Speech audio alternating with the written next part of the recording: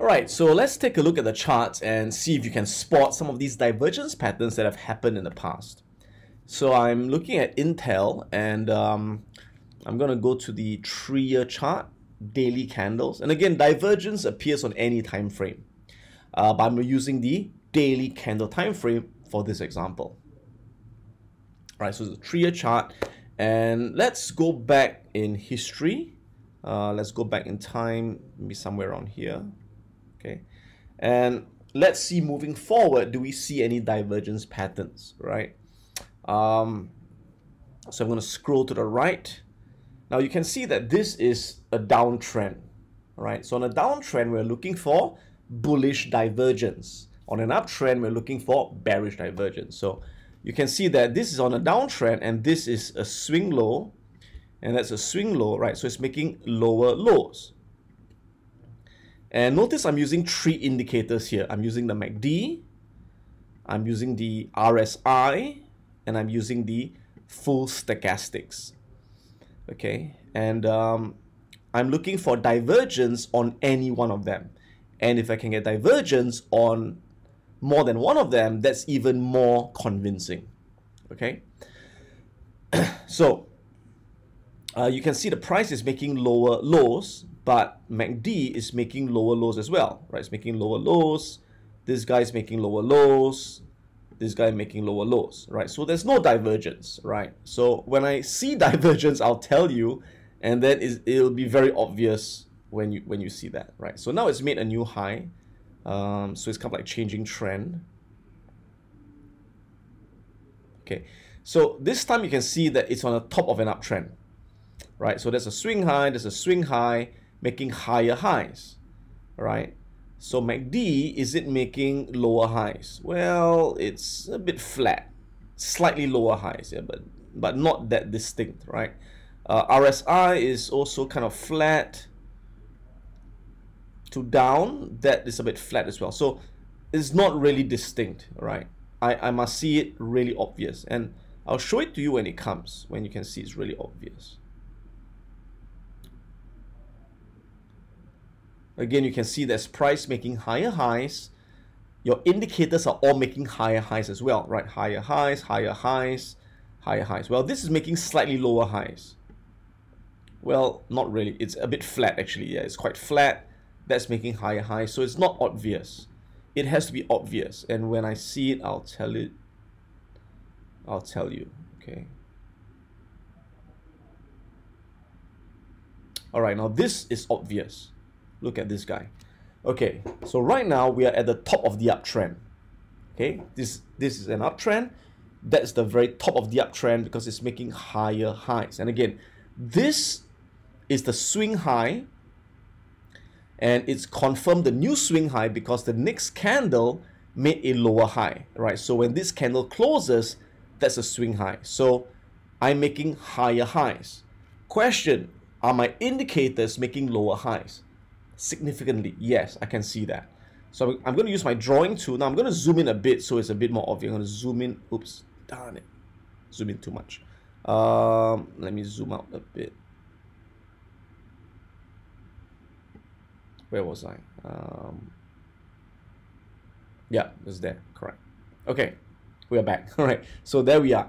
Now I'm going to use my drawing tool to connect the line. So that's my swing high, and that's my swing high. So I'm going to connect this swing high.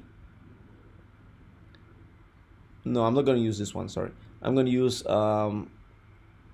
this one because it has to be vertically aligned. Yeah, I'm going to use this guy.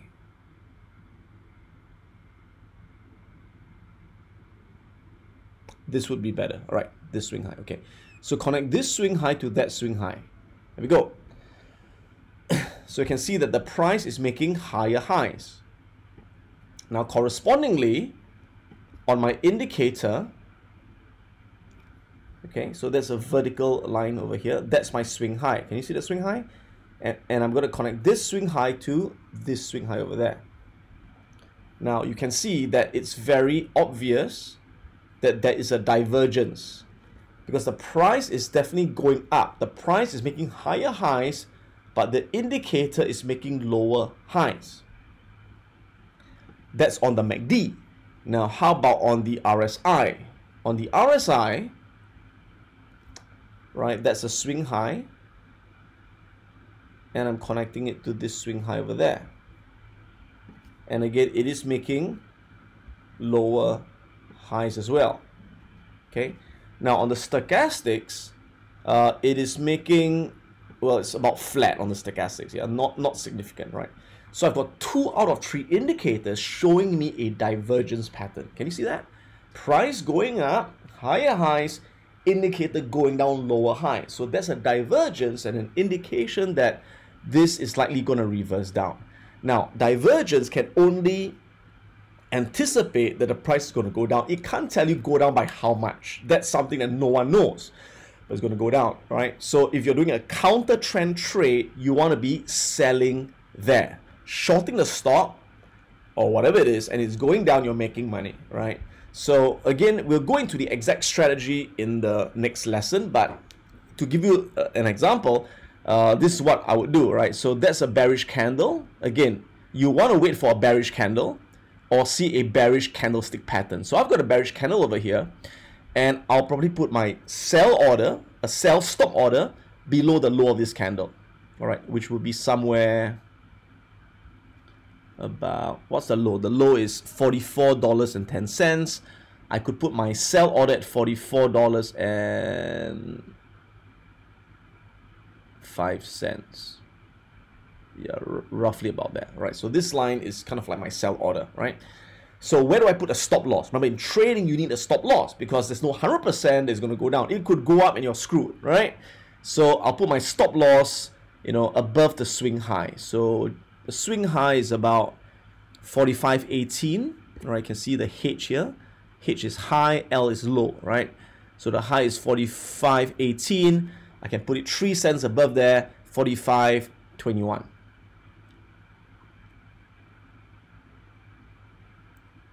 Thereabouts. Okay, great.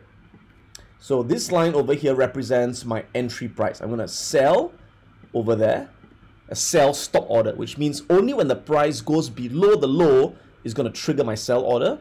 My stop loss is up there.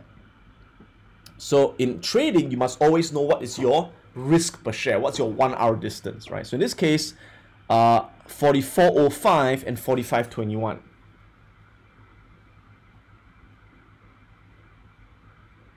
That's $1.16.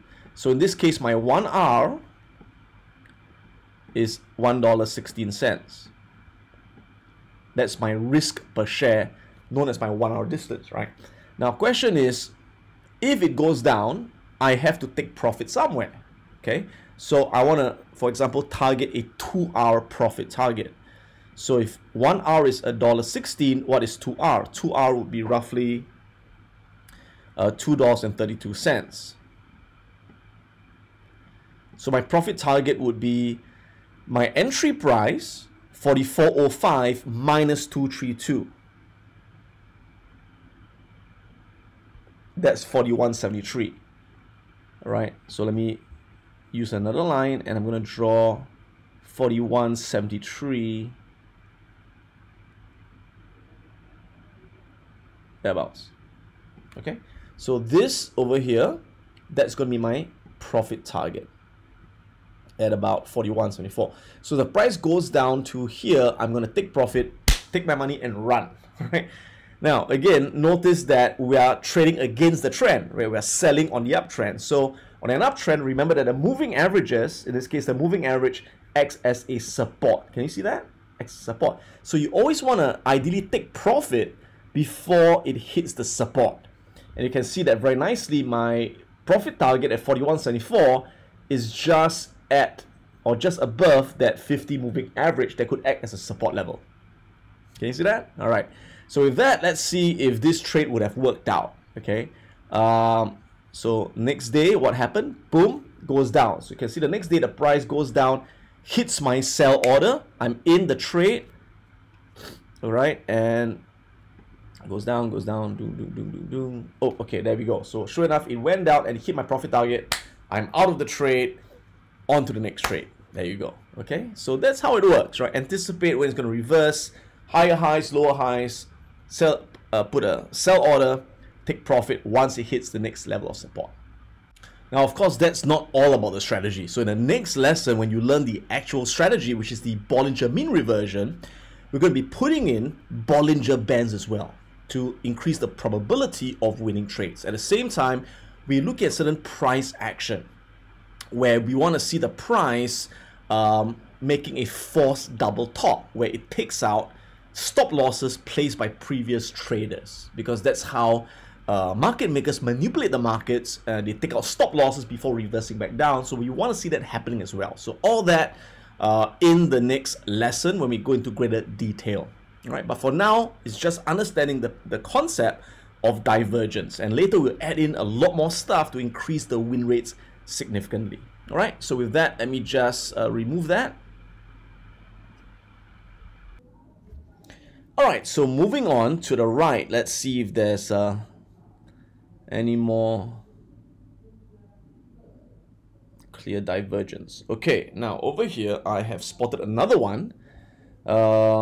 You can see we are now at a new high. So again, at the top of the uptrend at a new high, we are spotting bearish divergence. So we're connecting the swing highs again. So again, that's a new swing high over there. And again, when this bearish candle closes, that confirms this swing high. So that's a swing high.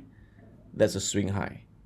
Right? So looking at the indicators, we have got a swing high over there. We've got a swing high over here. We've got a swing high over here. So there are multiple swing highs, right? Over here, over here,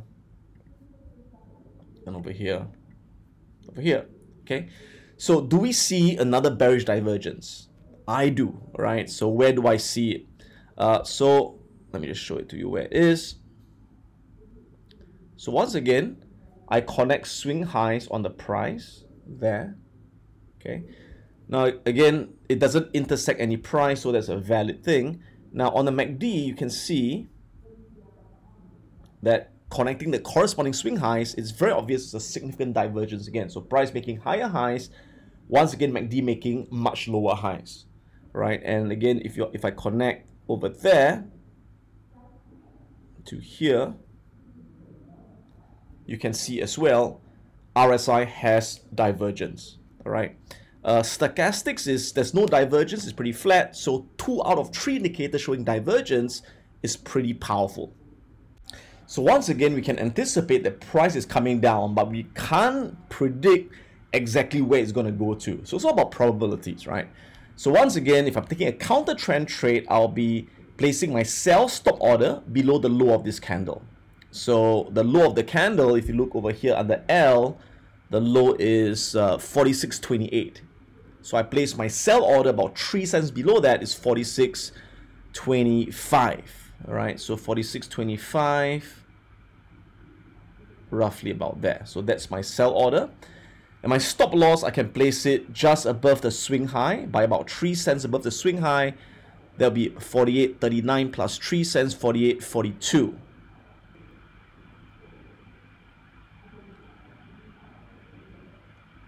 There. All right, there we go. So again, this will be my entry, my sell stop order, where I'm going to sell short.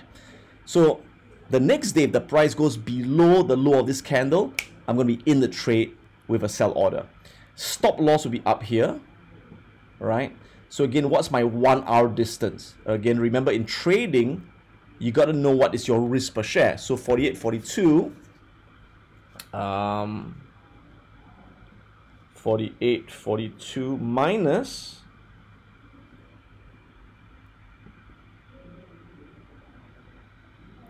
46.25, that's $2.17, $2.70. So again, that's my 1 hour distance or my risk per share. So again, in trading, we always want to risk 1 hour to make 2 hour or more. All right, so what's 2 hour? So 2 hour would be 217 times 2, 434.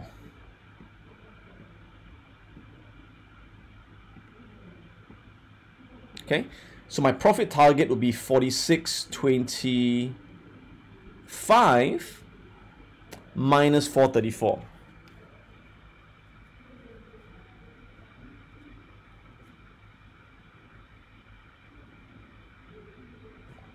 41.91.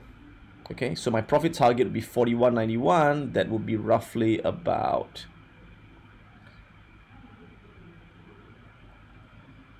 there. Okay, so there you go. So that's my profit target, and that's my entry price. So the next day, if it goes down, let's see if it can reach my profit target. And again, remember, we are shorting on the uptrend.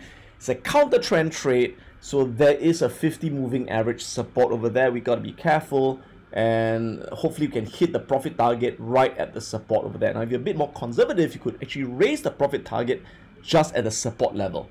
But let's see how it goes. Okay, so the next day, what happens? Next day, price goes down, triggers my sell order. Let's see if we can hit the profit target before hitting the stop loss. Boom, boom, there we go. Another winning trade over there.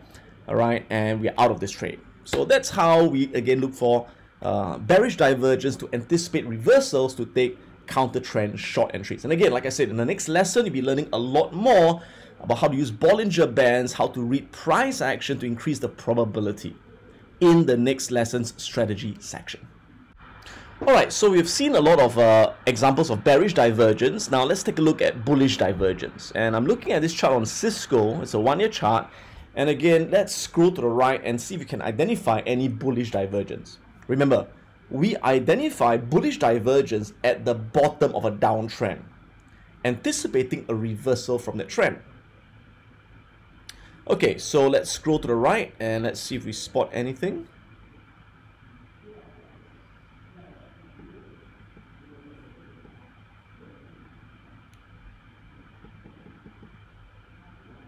All right, so we may have something over here. So you can see that right here, we are at the bottom of the downtrend. This is a new swing low. All right, so this is a swing low, and this was a swing low, and that was a swing low over here, swing low over here. So the price is definitely making lower lows. Okay, let's connect the swing lows with the line. So for example, over here, we can see that this swing low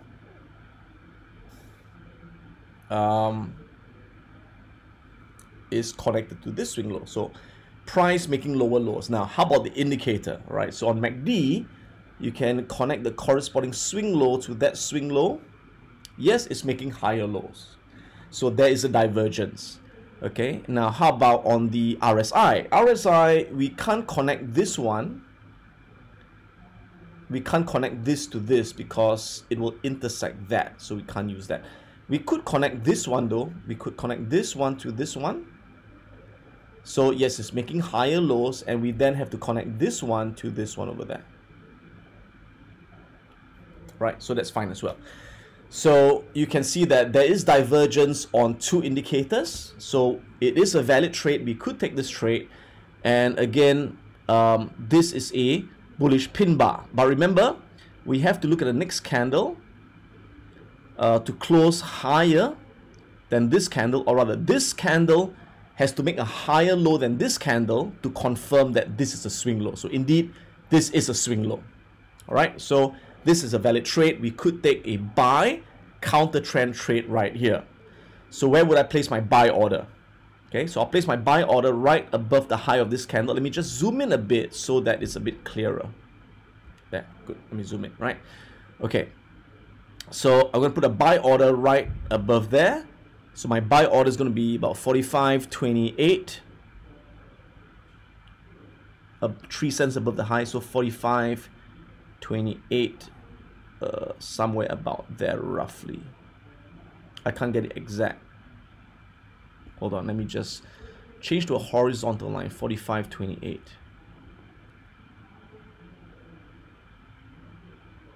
There we go. Okay. Stop loss would be below the low of this candle.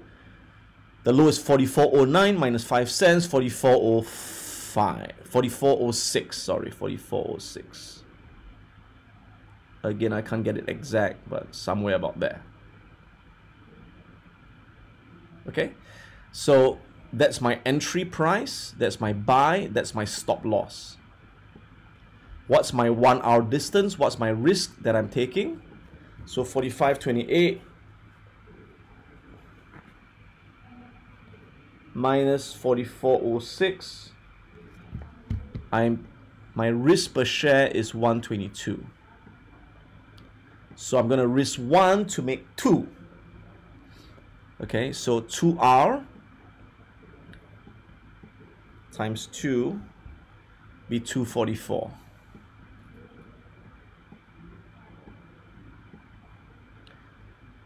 So 244 plus my entry price, 45.29, is 47.72. All right, so my profit target would be 47.72, which will be somewhere about roughly over here. There we go. Okay, so that is my profit target. So the next day, if it goes up, it will trigger the buy order and hopefully hit the profit target. Okay, now this is a valid trade, but in reality, I may not take this trade. What I don't like about this trade is this big gap over here. Do you see this gap over there? I don't like that gap, because when you see a gap, the start of the gap and the end of the gap acts as strong resistance and support. So in other words, this over here, let me just show it to you over here. This high, this could act as a resistance because of the gap, right? But never mind. For the purpose of demonstration, let's just take the trade and see what happens, because you never know. All right, so ready? Let's take the trade. Next day, what happens? Okay, so the next day we've got a bearish candle. In fact, it's an engulfing bearish candle, not a very good sign. Okay, and but it exceeds the high of this candle, which means that it does trigger our buy order. Yes, it does. All right. Well, let's see what happens. Oh, it goes down. Yeah, sure enough, goes down, goes up. Oh, hits the stop loss. All right. So this was a losing trade. So always remember that in trading, you can't win all the time. No strategy is 100%, but you don't need it to be 100%. Remember that in any trading strategy, if you get just a 50% win rate, you're going to make a lot of money. At a 60% win rate, you're going to make a fortune. Why? Because when you're wrong, you lose 1 hour. When you win 2 hours. Remember that concept, right? So if you think about it, remember, if you take, for example, 100 trades over a couple of weeks or months, right? And 50 of them are winners, 50 of them are losers. Okay, and again, usually my trading, of course, I get a much higher win rate, but I'm just saying, even if it's 50-50, right? But each time you lose 1 hour. Okay, and each time you win 2 hours. So if you do the math, what does it mean? Okay, so let's take a look. So over here, you will lose 50 hours. 50 times 1 hour is 50 hours. Over here, you make 100 hours. Correct? So 100 hours minus 50 hours gives you 50 hours in profits. So it's like a business. In a business, you've got sales, and minus cost, you get profit. In trading, winning trades are like revenue, losing trades are like cost of goods sold. So you got to have losing trades, you got to have winning trades, but at the end of the wins minus the losses, you got to make a net profit. That's the idea. So what's 50R? Well, usually you can risk 1% of your capital or 3% of your capital. So if you're risking 1% of your capital, then you have to size your position so that 1 hour is 1%. So 50R is 50% return. So getting a 50% return on your portfolio in a couple of weeks or months is not bad, even with a 50% win rate. So remember, in trading, it's not about whether you're right or wrong. It's how much you win when you're right and how much you lose when you're wrong. As long as you win more when you're right and lose less when you're wrong, and you win more than you lose, you're making money. And that's the secret of professional trading. All right, it's not about being right all the time. So anyway, this was a losing trade. I'm going on and on, but no worries. Let's move on. Okay, so with this losing trade, let's move on, and let me just remove the drawings and see if another trade appears. Okay, so we're gonna scroll to the right and see, do we have another trade that appears?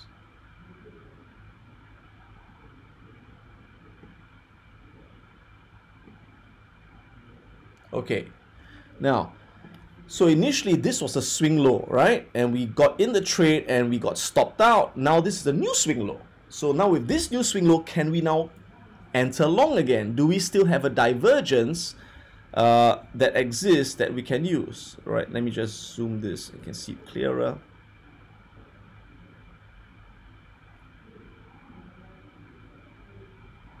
Right?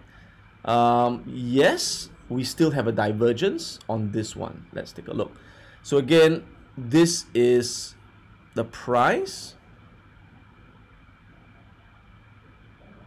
making lower lows and my MACD making higher lows. So my MACD is still making higher lows. Okay, so the divergence still exists. I may have another chance to go long again to take this trade. Okay, and if I connect this one to this one, lower lows, and connect this to this, higher lows. There we go, right? So I've got two divergences again, MACD making higher lows, RSI making higher lows. This could be a second chance to get in. All right, great. So this is the new swing low. All right, and the next candle makes a higher low, so that confirms that this is a swing low, right? But again, I want to wait for a bullish candle before I get in. Now, this is the first bullish candle that appears over here. Now, again, let me zoom in so you can see it clearly. Here we go, right? So I'm going to enter above the high of this bullish candle. So what's the high? The high is 43.83, okay? So plus 3 cents, 43.86. I'm going to buy at 43.86. 43.86. Somewhere there. Okay? And my stop loss would be 3 cents below the swing low. Below the low of this candle, there'll be 43.05 minus 3 cents, 43.02.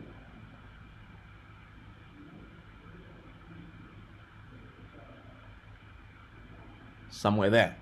Okay, so roughly, right?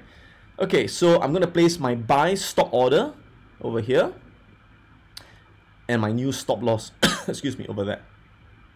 So this time, what is my 1R? What is my risk per share which I'm taking, right? So roughly my 1R is 43.86 minus 43.02. Roughly is about 84 cents. So this time my stop loss is tighter at 84 cents. Okay, so I'm risking 84 cents. I must make a profit of 2R. Always make double your risk as far as possible, right? So I have to make 168 in profit to make it worth my while. So 168 plus my entry of 43.86. My new profit target is 45.54.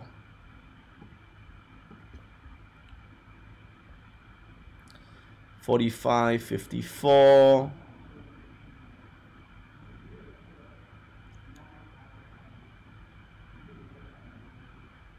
Somewhere about there. Okay, there we go. So that's my new profit target over there at 45.54. And this profit target would be just below that recent swing high and below the 50 moving average. So there's a high chance I could reach there. Let's see what happens. So if I place the order and the next day the price goes above the high of this candle, I'm in the trade. So next day, boom, goes up, triggers the buy order, I'm in the trade. Let's see if it, ooh, big candle over there, boom, hits my profit target really nicely. Yeah, just zoomed in, right? So here's the profit target. So this was a winning trade. So you can see the first trade was a losing trade. I lost 1R.